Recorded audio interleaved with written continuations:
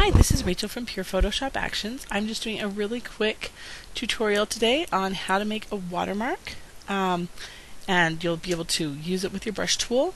It's just a good idea to know how to make one of these just for safety if you're going to be printing your stuff or putting your stuff up on the web, just to let people know it's yours and to prevent people from taking your photos and claiming them as theirs. You'd be surprised at how often that happens on the internet. Anyway, it's pretty quick. What we'll do, we'll open a new document. That should be fine.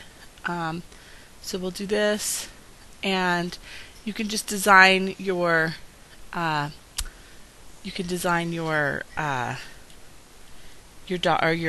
watermark however you want. We'll just call this. Let's make this a little bit bigger. We'll say this is pure. Oops. There we go. Whoops.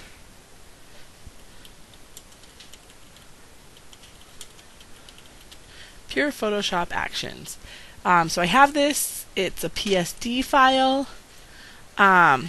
So now I'm going to save this. We'll save this as. Being a little slow.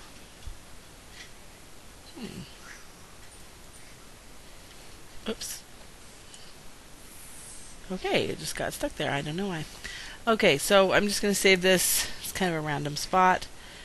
We'll come up in this picture back up. We'll say Pure Photoshop Actions. And you can save it now as either a PSD, or you can also use a PNG file. Either of those is acceptable. So we'll say OK. So now this is a PNG, and it will be usable. So now we're just going to say define brush preset.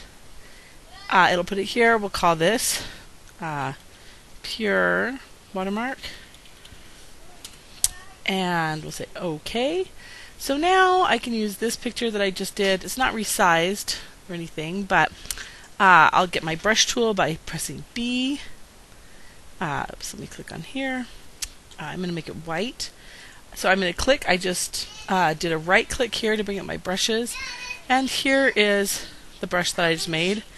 I can make it bigger like this and say okay, I'm going to click it a few times. Pure Photoshop Actions.